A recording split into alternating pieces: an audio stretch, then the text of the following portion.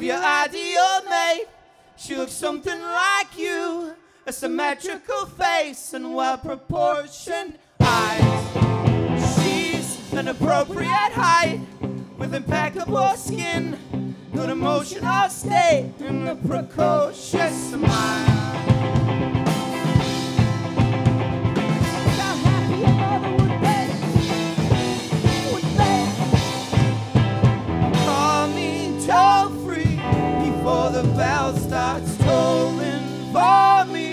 We'll set the bar real high. We'll set the bar high.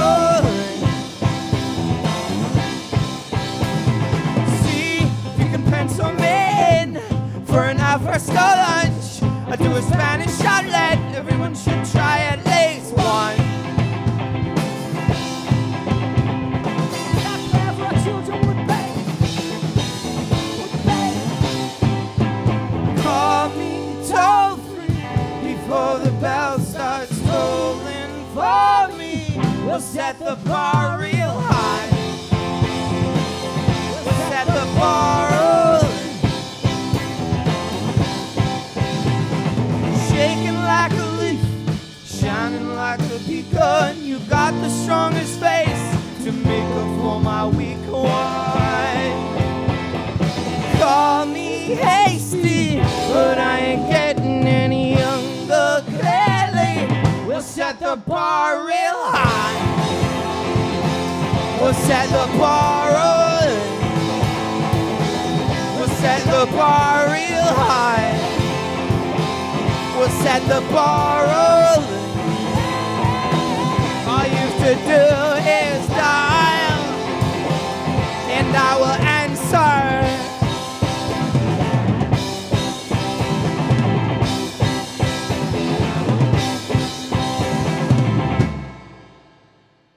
How are you, lads? Very well, thank you.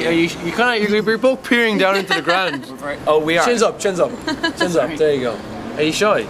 A little bit shy. A little bit shy. Oh. How are you? Who are you? Yeah, give us a bit of a background about you. We're We Cut Corners. We formed, we met in college, started writing songs together, and just on 2 acoustic guitars, trying to write songs like Ryan Adams, because he was a big influence. And then we just kind of got bored of that after a while, so I used to play drums like when I was younger, so I started playing drums, and John bought an electric guitar, and just I've been like the last year playing sort of in that format. Toll Free is a song about sort of running out of time, feeling you need to find someone before you get too old, because that's a constant theme in our music. Yeah. Are you worried about that? Not particularly. No, we're coming to terms with it slowly. We think that people will like to hear about that.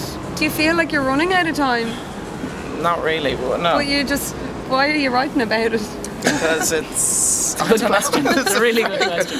One of you psychologist. No, but I should be. You probably should. I don't know. Is that what that song's about? Yeah. Yeah. Oh, I didn't know that. So there you go. So you both. No, just don't want to say up the chins. The chins up. Okay, sorry. I'm starting to go like that now. That I am the leopard. I am the leopard. She's ripping my clothes. I don't understand her. She makes like a lion. I'm more of a panda, more of a bystander. Down there is a fraction of a fragment of a dream. I'll take my chances plugging out my life support machine. I trade blows with whistleblowers, go to hate the great outdoors, and lock myself away until it's feeding time again. I was on, I can't remember which blog it was, and there was comments under the blog, and it was, do you know what I'm going to say? No. And one of them said, yeah, they're really good, really tight, but that drummer loves himself so much.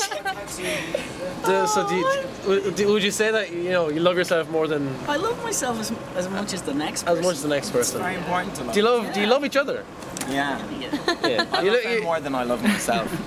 Oh, that's good. Do you love him more than you love yourself? Yep. Yeah? I do. Cool. Yeah. No, but yeah, that comment, that really hit me hard. Yeah. I spoke about it for like weeks to John. I didn't know that, so there you go. Is that it? Sorry. Are you gonna go in? Why are you sorry? There's nothing else to say. No, you loads to say. Lovely. Yay.